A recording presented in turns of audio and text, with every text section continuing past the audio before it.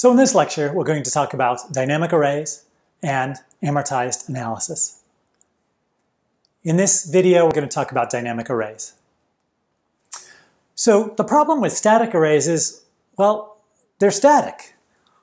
Once you've declared them, they don't change size, and you have to determine that size at compile time.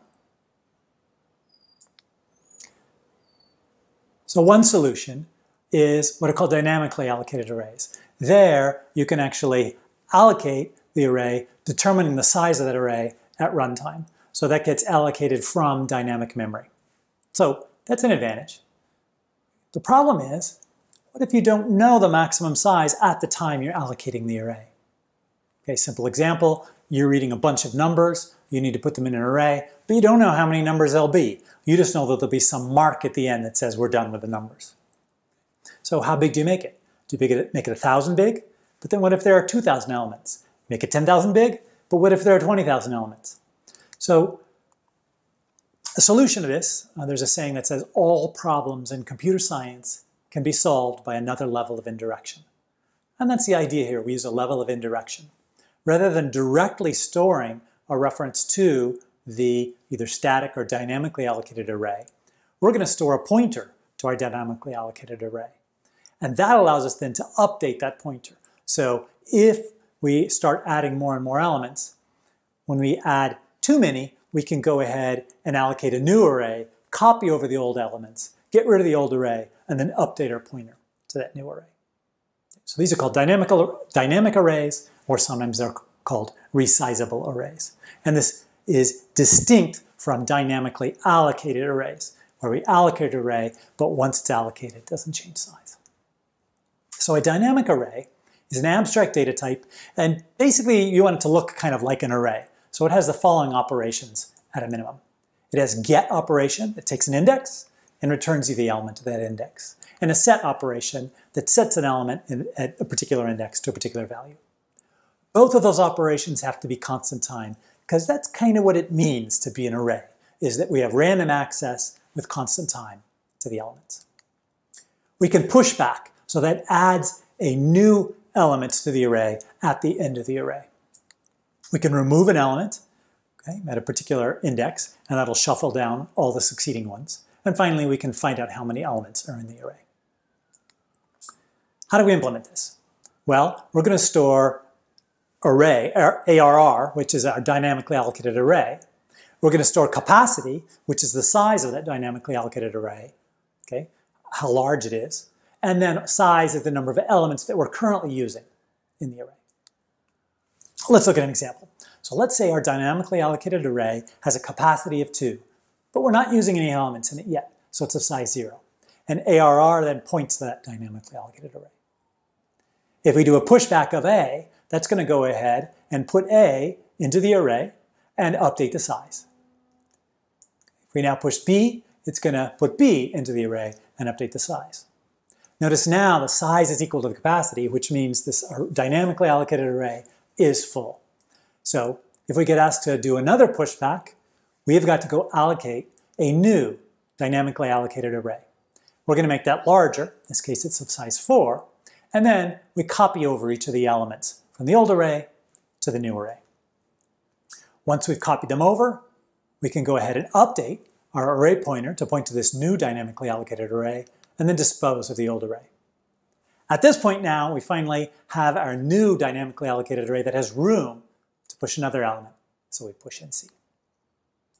We push in D, there's room, we put it in, update the size. And now if we try and push another element, again, we have a problem, we're too big, we're going to allocate a new array.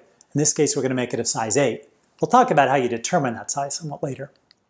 And then copy over A, B, C, and D, update the array pointer, deallocate the old array, and now we have room we can push in E.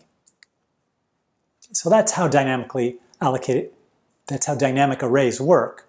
Let's look at some of the implementations of the particular API methods. Get is fairly simple. So we just check and see. We're going to assume for the sake of argument that we are doing zero-based indexing here. Okay? So if we want to get index I, we first check and make sure, is I in a range? That is it non-negative And is it within the range 0 to size -1? That is, if it's less than 0 or it's greater than or equal to size, it's out of range. That'll be an error. If we're in range, then we just return index I from the dynamically allocated array. Set is very similar.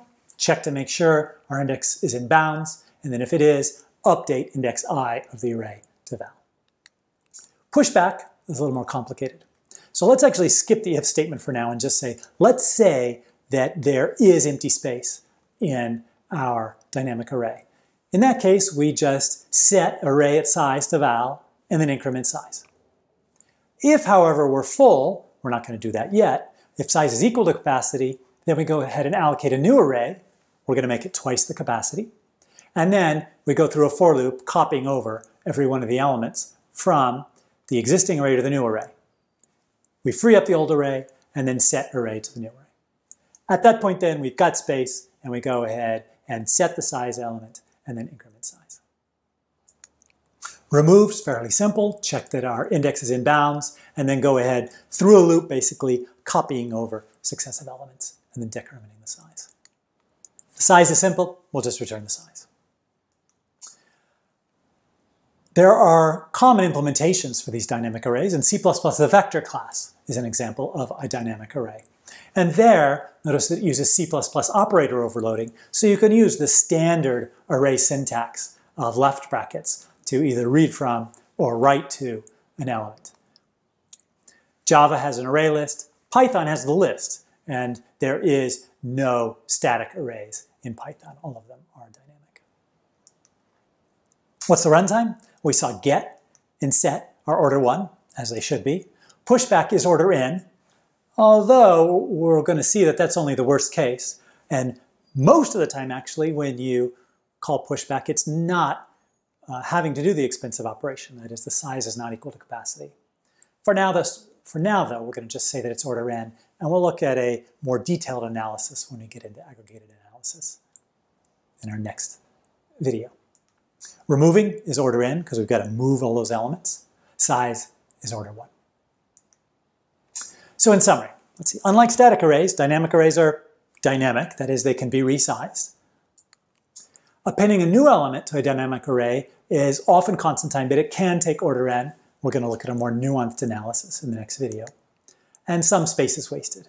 In our case, if we're resizing by a factor of 2, at most half the space is wasted. If we were making our new array 3 times as big, then we could waste 2/3 of our space. If we're only making it 1.5 as big, then we would waste less space. It's worth noting dynamic arrays can also be resized smaller. That's possible too. It's worth thinking about, what if we resized our array to a smaller dynamic array as soon as we got under 1/2 utilization?